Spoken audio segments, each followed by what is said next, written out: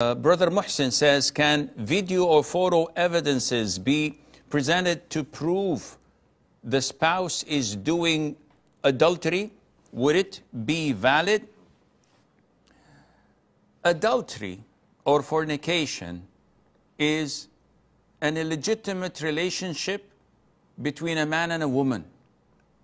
And for that, 4 male Muslim witnesses are required to testify, seeing graphically the private parts in each other in order to establish the crime of adultery or fornication. The second means of such proof is a confession. If the adulterer or the fornicator confesses 4 times against himself that he committed this heinous crime, this heinous sin. Other than that, it is not valid.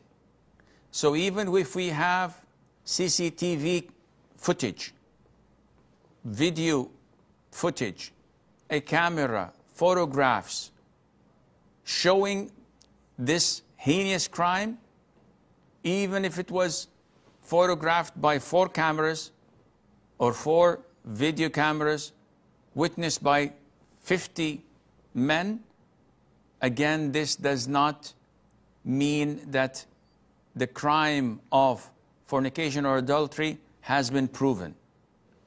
Why? Because in Islam, prescribed punishments are to be avoided to the best of our ability, especially when there is doubt or dubious matters related to it.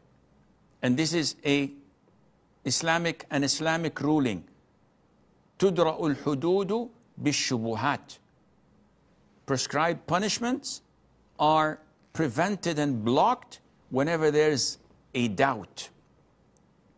So this is why the Prophet ﷺ, when Ma'az ibn Malik came and confessed of committing adultery, the Prophet looked the other way. And Ma'az came again and confessed. The Prophet looked the other way 4 times.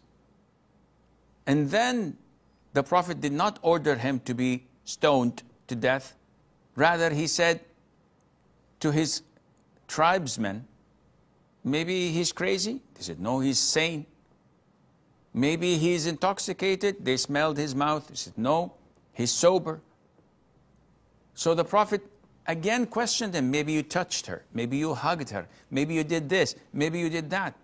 Tried his level best to block the punishment. Because Islam is not bloodthirsty. Islam is not eager to implement such punishment and to make a scene out of it. Unlike what haters may say, Islam is a religion of peace, of love, of compassion. As long as there is a possibility of blocking such prescribed punishment for the sake of the person and for the community. Because if I were the one to fall into that sin, I would have loved that people would not punish me for it. Therefore, when we fail to provide these 2 means of proving such a heinous sin, which is 4 male Muslim witnesses or a confession, in this case, nothing else works.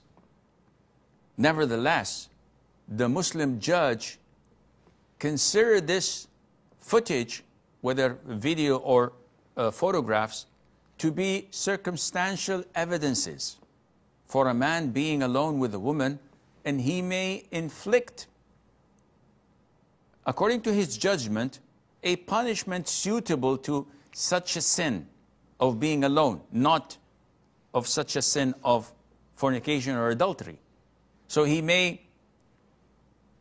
sentence him to a period of time in prison. He may fine him. He may flog him not more than 10 flogs, or according to his judgment, but not equivalent to the prescribed punishment, which is 100 lashes for someone who was not previously married, or stoning for someone who was previously married, and Allah Azza wa Jal knows best.